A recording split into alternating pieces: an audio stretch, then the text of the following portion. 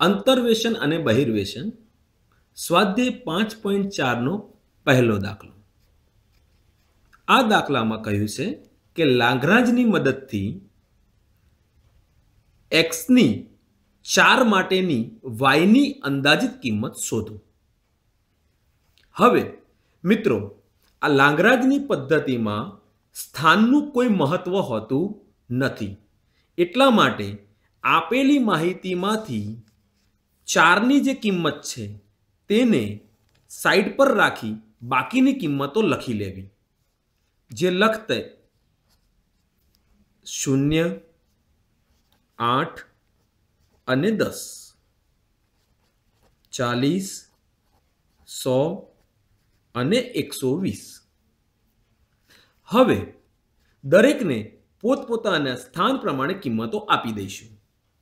અહીં કહીશું x0, બીજી વેલ્યુ છે એને કહીશું x1 અને x2। અહીં y0, y1 અને y2 આપણે શોધવાનું છે 4। આ સાઈડ પર લખી રાખવાનું, જેથી કરીને જ્યારે ત્યારે બાદબાકી કરવાનો સમય આવે ત્યારે અનુકૂળતાથી બાદ કરી શકાય। હવે લાગ્રાંજનું સૂત્ર લખીશું। લાગ્રાંજનું સૂત્ર yx બરાબર y0, લાઈન કરી લો, વચ્ચે વત્તા કરો, y1 થોડેક આગળ જઈ ફરીથી y2, એટલે કે y0 ની કિંમત, y1 ની કિંમત અને y2 ની કિંમત નોંધી લઈશું। હવે ટોટલ 3 વેલ્યુ આપેલી છે, માટે બે કોલમો બનાવી દો। આ એટલા માટે કે ક્યારેક ભૂલો થતી હોય છે, એ ભૂલોનો અવકાશ રહેશે નહીં। હવે શરૂઆત કરીશું અન્ડરસ્ટેન્ડિંગની, સમજણની। શરૂઆત કરીશું આપણે જે શોધવાનું છે તે અને x0 ને કટ કરી બાકીની જે કિંમત આવે તેને બાદ કરવી। એટલે કે અહીં મારી આંગળી તમે જોઈ રહ્યા છો, મેં x0 ઉપર મારી આંગળી રાખી છે। x માંથી x1 ની કિંમત બાદ કરીશું, x માંથી x2 ની કિંમત બાદ કરીશું। હવે આંગળી છોડી દઈશું, લખીશું x0 માઇનસ x1, ઉપર લખ્યું છે એ પ્રમાણે જ ફરીથી x0 માઇનસ x2, પાછળની જે કિંમત હતી એ એમની એમ લખી દેવાની। હું ફરીથી કરું છું મિત્રો, 2-3 વખત આ રીતે ગણગણ કરશો તો કોઈ તકલીફ નહીં પડે। હવે પ્લસ y1 નો વારો આવ્યો, એ વખતે x1 ને કટ કરી દેવાના। જે શોધવાનું છે તે x માઇનસ પહેલી કિંમત x0, જે શોધવાનું છે તેમાંથી મારી આંગળી દબાયા સિવાયની બીજી વેલ્યુ x2 છોડી દો। x1 માંથી x0 બાદ કરો અને x1 માંથી x2 બાદ કરો। ફરીથી x માંથી જે શોધવાનો છે તેમાંથી પહેલી કિંમત એટલે કે x0 બાદ કરો, જે શોધવાનું છે તેમાંથી બીજી કિંમત બાદ કરો x1, છોડી દો રકમ। x2 માંથી x0 બાદ કરો, x2 માંથી x1 બાદ કરો। આ રીતે પદ્ધતિસર લખાણ લખાયા પછી આગળ દાખલો ગણવાનો। હવે આગળ જઈશું, y0 ની કિંમત મૂકીશું, y0 બરાબર 40। એક પછી એક કિંમત મૂકતા જઈશું, હવે કોઈ તકલીફ નહીં પડે। ચાલુ કરીશું। x ની કિંમત, આપણી આ x ની કિંમત છે 4। શરૂ કરીએ। 4, માઇનસ x1. x1 ની કિંમત છે 8. x માઇનસ x2 એટલે કે x ની કિંમત 4 અને x2 ની કિંમત 10 મૂકી દીધા. નીચે આવીશું. x0 ની કિંમત છે 0 માઇનસ x1 ની કિંમત અહીં ઉપર આપેલી જ છે એટલે હવે વારે વારે જોવા જવાની જરૂર નથી. -8 કરી દેવાના.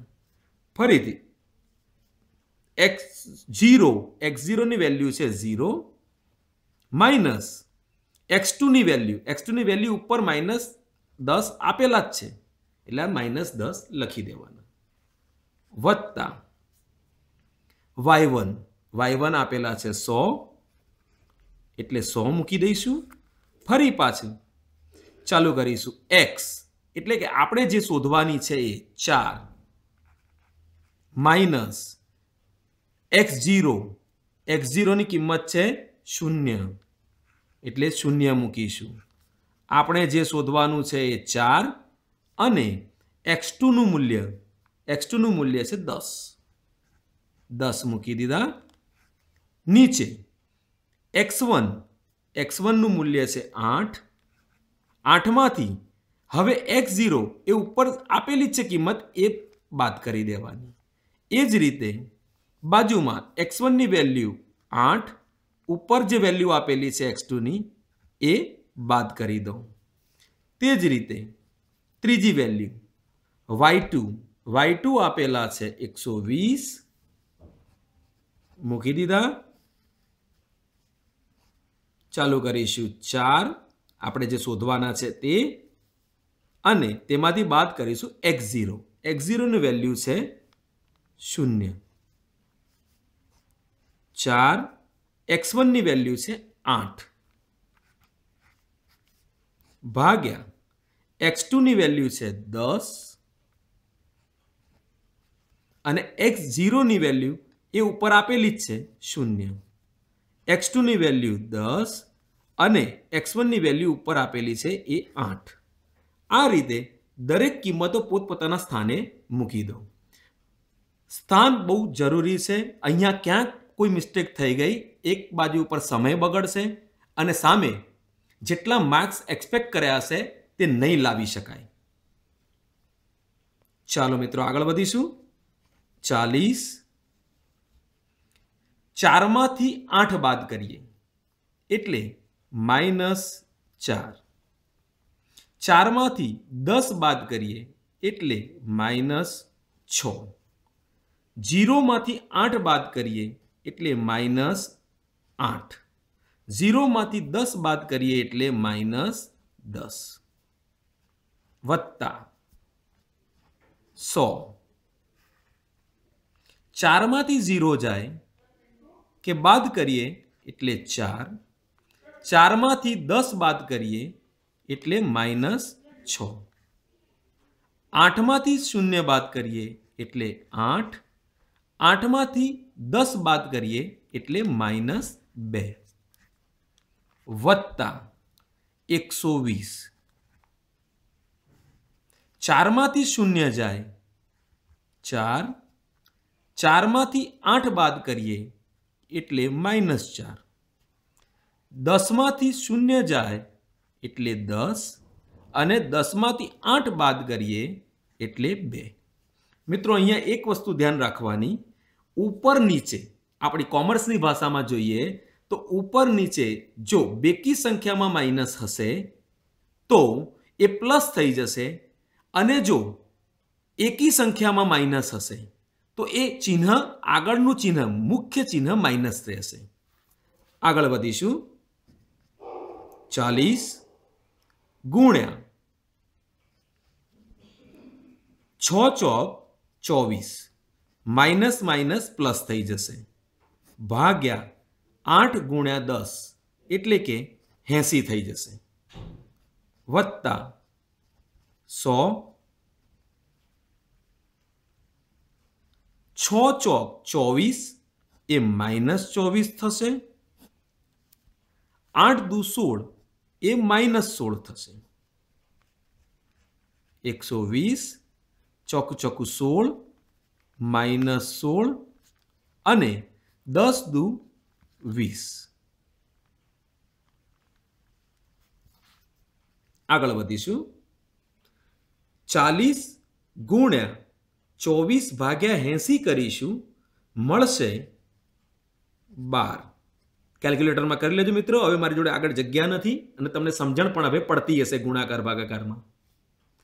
અહીં ઉપર પણ માઇનસ ચિહ્ન છે, નીચે પણ માઇનસ ચિહ્ન છે, માટે હમણાં જ કીધું એ પ્રમાણે કોઈ ફેર પડશે નહીં.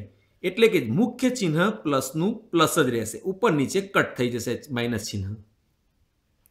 24 ગુણ્યા 100 2400 ભાગ્યા 16 કરીશું, આપણને મળશે 150.